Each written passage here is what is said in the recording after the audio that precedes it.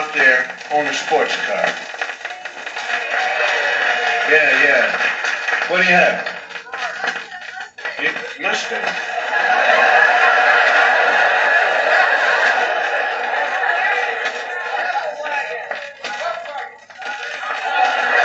A Volkswagen?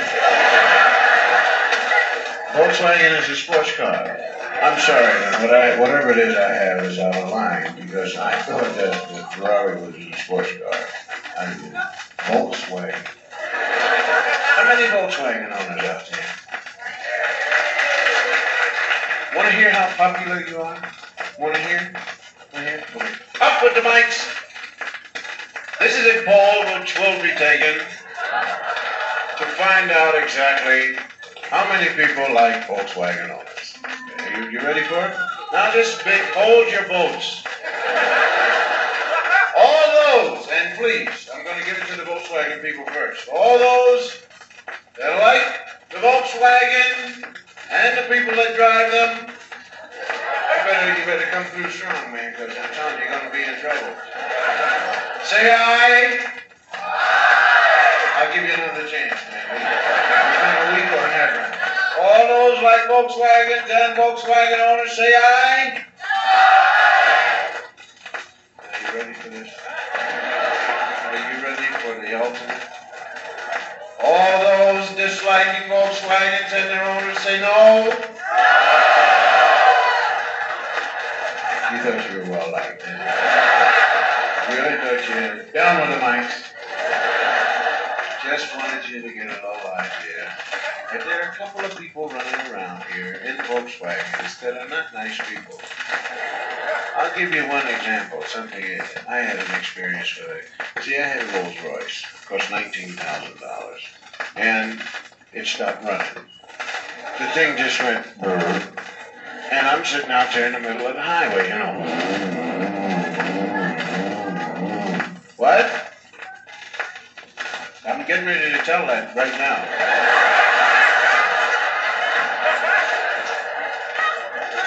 Were you listening to me when I started talking about that? Huh? Okay. But do you have a Volkswagen? Mustang Sally. Gotta slow your Mustang down. No, Mustang's groovy car. Yeah. I guess they're groovy. I don't know too much about them. I see them coming, Mustang. But the VW people are not nice.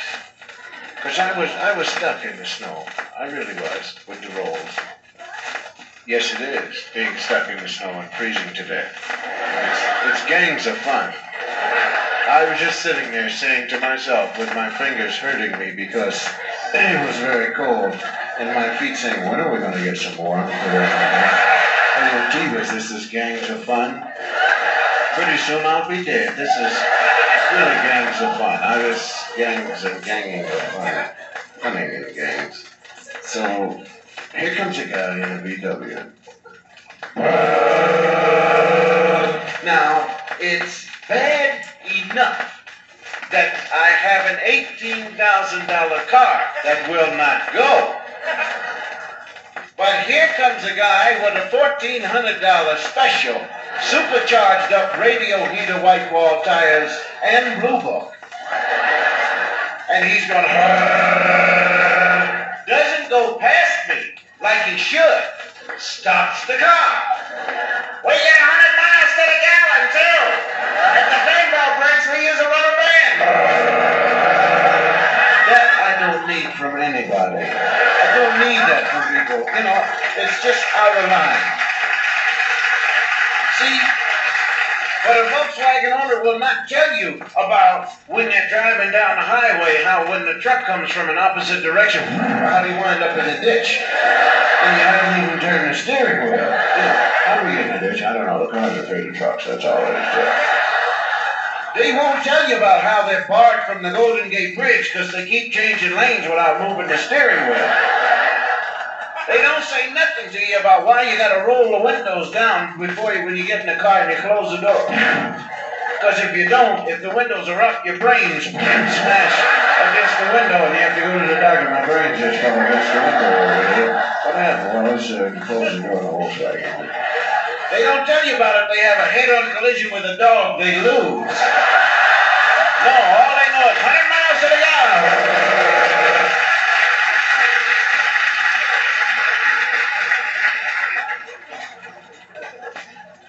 But you are looking at a sports car freak. See, freak old time with the sports car. Any kind of car, if it does 180, yeah, give me, I got that. That's me. And I cannot stop myself. I try to stop myself. I said, stop. I said, no, give me. And I bought the Ferrari. And another thing is, although I like a car that'll do over 180, I know nothing about them. Won't even read the booklet on the car. Don't even care. All I know is if the car is going, and if it goes, it's broken. You know, and I call up the mechanic. I go, hello, the car's broken. I'm going to fix it. You know, I don't even know where the gas tank is. I'm serious about that. Pulled right into the gas station one time. Pulled right up. The guy came out, white suit, you know, gas station attendant with his name, Bob, across the chest, you know. Comes over and he says, all right, what do you want? Fill her up! That's what I know. And the guy said, where's the gas tank? I said, I don't know. You're the gas man. Find the gas tank. So now the guy's walking all around the car, man. He's just going around the car, just looking and looking, getting ready to put it in the tires. No, not there, you fool. Well, where's the gas tank? I don't know where it is. What is this, candid camera or something? You got the thing in? No, it's not. Find the gas tank. Okay. Well, what if I just pour it all over the car? Maybe it'll suck in somewhere around it. All right? Now, I have found out through stupidity that there's an instrument in the car which will let you know just how dumb you are. I mean, there's no pity. Windshield wipers. They have no pity on you whatsoever. You hit the wrong button, they'll tell you, dumb guy. And then you can't find the button to turn it off. Dumb guy. Sun's shining. People keep turning on their windshield wipers as you pass them by. Is it raining? I don't know. It was on. Dumb guy.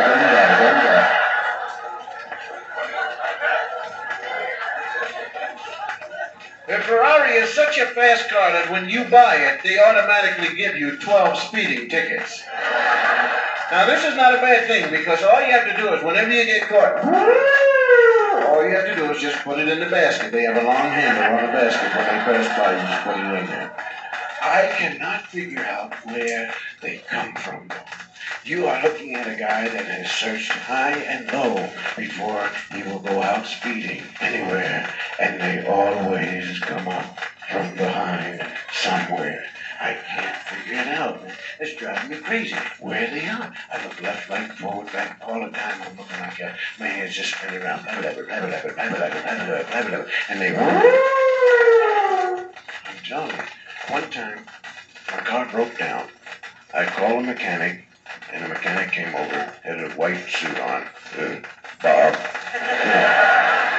Opens up the hood, and he looks inside, and he's talking all that. Well, your cracker meters are all underneath the rokers and the sack and the aggravator, and you got the dual lavers, you know, with the camshaw rink back and all the carburetors underneath the illuminator and the breamer hater and all the gravity, saggy roof. And I said, yeah. I said, what's the matter with the car? He says, it's broken. I said, well, what's really wrong with it? He said, no, you just got a lot of gunk in there. That's all. There's a lot of gunk in there. And what you have, see, it's a high-performance car, and you got to burn this thing out. I mean, you just can't leave it sitting there. You can't drive it 35 miles an hour and expect this car to perform properly for you. I mean, you got to drive it, you got to burn it out by put it in second gear and drive like 100 miles an hour. Oh, really? Where am I going to find a place to do 100 miles an hour? Any side street. So I take the car on a side street, and I'm looking all around for the police. And I look all around for the police. I don't see them. And I get in my car, and I say,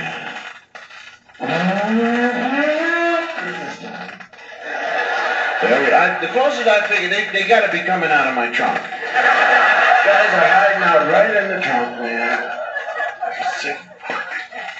And the guy says, well, what's the matter? Why were you going so fast? I was burning out the gunk. Right, come on, go to the police station. We're going to get the gunk out of you. Well, that's a Ferrari. I'm walking around the department store and I bump into Carol Shelby. Boom. So, Carol starts chewing me out. What you doing driving them foreign cars?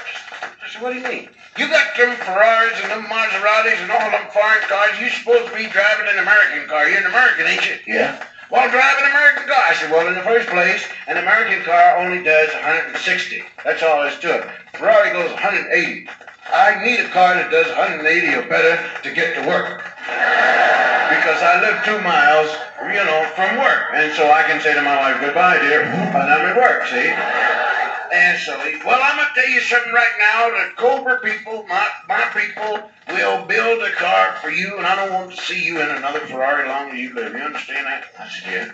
I said, how fast is it going to go? It'll do over 200 miles an hour. You're kidding. No, sir, Bob. It'll do over 200 miles an hour because I'm having one built for me, and it's going to have automatic shift. You won't have to worry about no clutch. It's 900 horsepower, 427 cubic inches, and it'll have dual everything.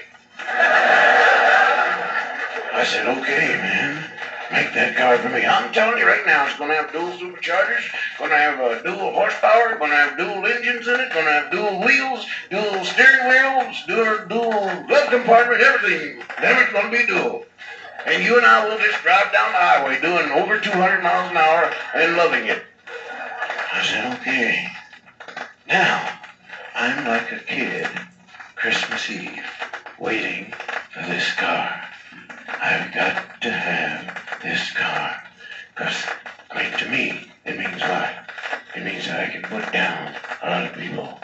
The kids with them Chevys and the big wheels that go all the way around like about the size of airplane wheels. And the kids always driving downhill and everything. So leave me alone now. Hey, you want to drive? No, sir. Get away from here. I'll drive by Steve McQueen's house and put him down. Right, Steve, you don't have this one. Yeah, I love that, man. It's gonna be my car, over 200 miles an hour. I just see myself. Over 200, over 200, over 200. One night, the doorbell rang.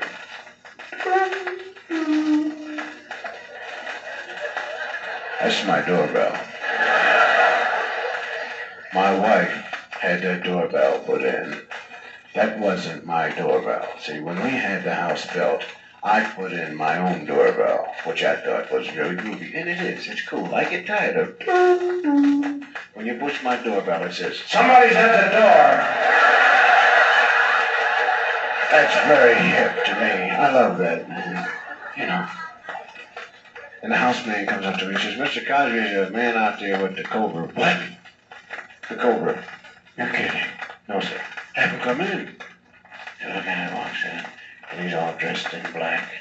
And he's got his name across the thing. That's Bob. How'd you know? Did you meet him before? Did you? Bob Cosby. And he says, here are the keys to your Cobra, Mr. Cosby. Is it outside? Yes, sir. Oh, man. Give me the keys. And I ran upstairs and I changed clothes, put on my Italian racing shoes. I put on a shirt with an ascot. And I put on my scarf, and it was starched, going straight back. And I had my hair all starched, going straight back. Look out, Snoopy!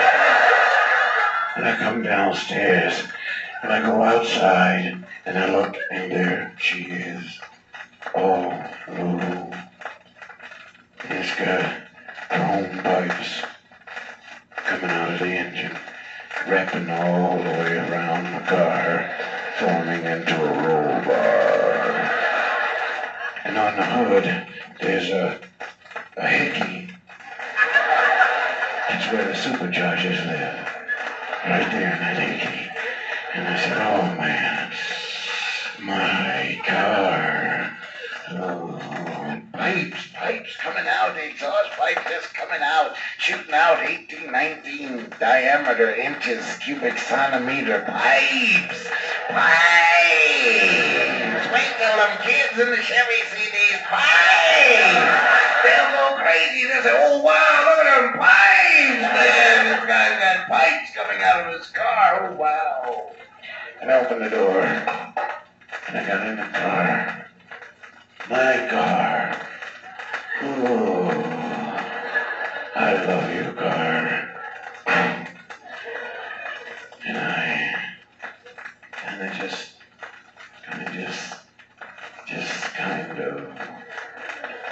oozed into the seat. My car. I wrapped both hands around the steering wheel, and I just kind of sat there and went.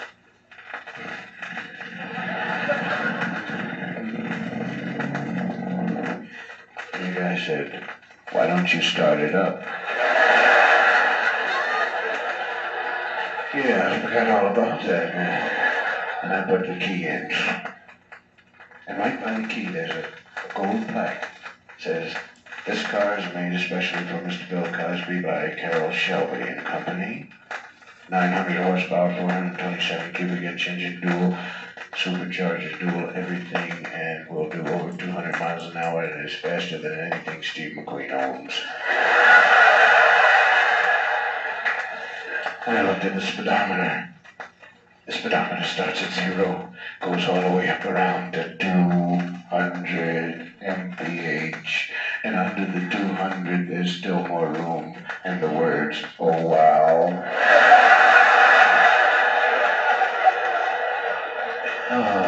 And there's a fire extinguisher. Now this is really groovy, man. A fire extinguisher. Now, can you tell me how many cars have a fire extinguisher so that they're driving down the street, man, you see a house on fire, you just jump right out of it. And they said, my goodness, thank you so much. I loved it. And the scarf was just sitting there, straight back, flying in the wind. And I put it in neutral and smiled at the guy. 900 horsepower. Oh, boy. And I started it up.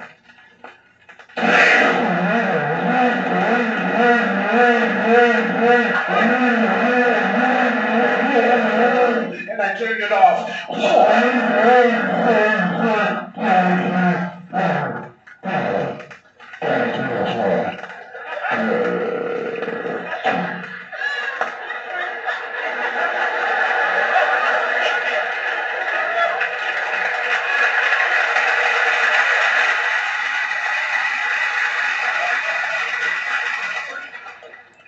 My scarf was limp. My hair was straight up on my head. My Italian racing shoes had turned into sneakers. The fire extinguisher emptied itself all over me. Ladies and gentlemen, I was idling.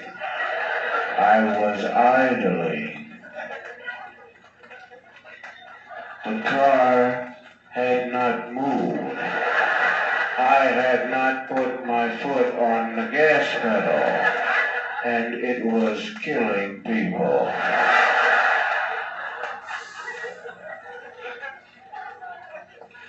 My body says, get out now, or I will not be with you.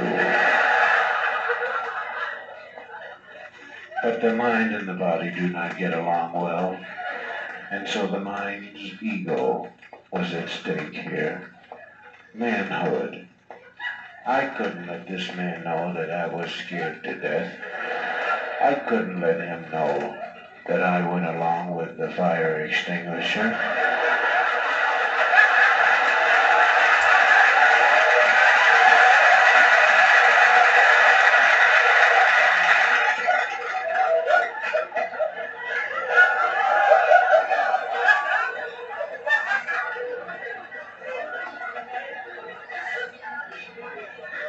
And the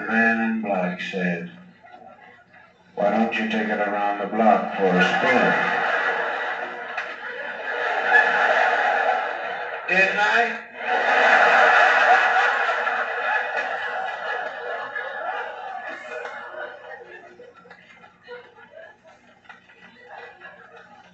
I pulled the emergency brake back as far as it would go. Put my foot on the brake as far as it would go. I checked to see if it was in neutral. I fastened my safety belt. The first time in my life I've ever fastened a safety belt.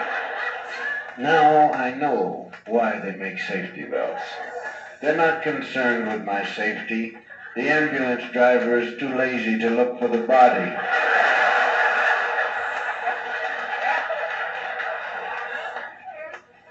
And I started the car because I don't know any other word for it. Up. I put it in drive, emergency brake on, foot brake on. I went around my own tree 3 times. Turned it off. It was still going around the tree.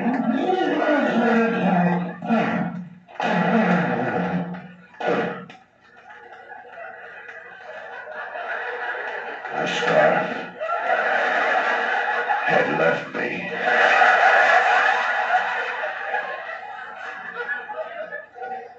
My shoes were run over. Surely goodness and mercy will follow me, because I'm getting the hell out of this car. And I opened the door, and I took the keys out, and I walked around the car at a distance of about 12 feet. And I went over to the man dressed in black, and I said, take the keys in this car. It's all paid for, and you give it to George Wallace.